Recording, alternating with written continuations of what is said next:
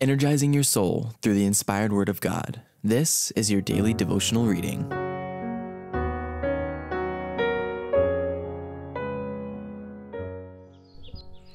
Our Daily Bread, November 28th.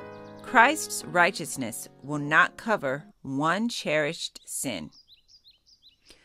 Look upon Jesus, sinless is he.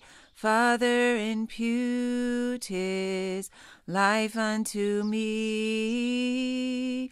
My life of scarlet, my sin and woe, cover with his life whiter than snow.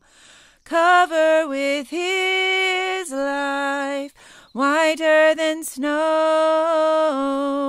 Fullness of his life, then shall I know.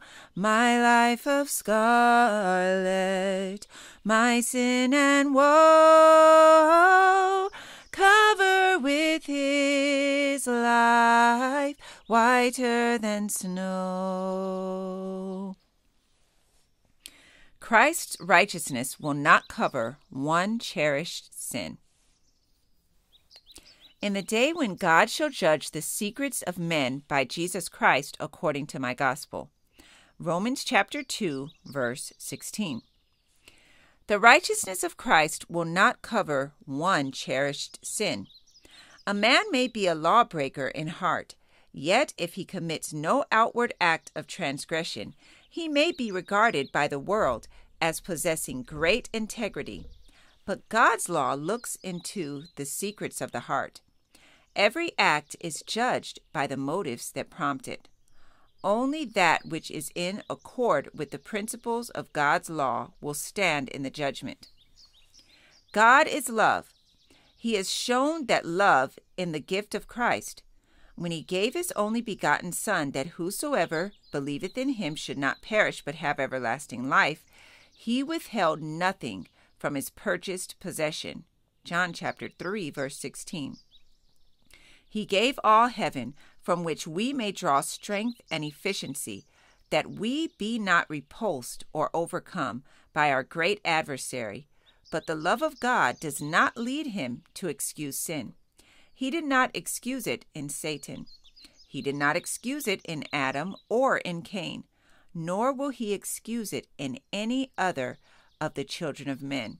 He will not connive at our sins or overlook our defects of character.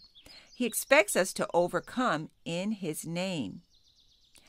Those who reject the gift of Christ's righteousness are rejecting the attributes of character which would constitute them the sons and daughters of God.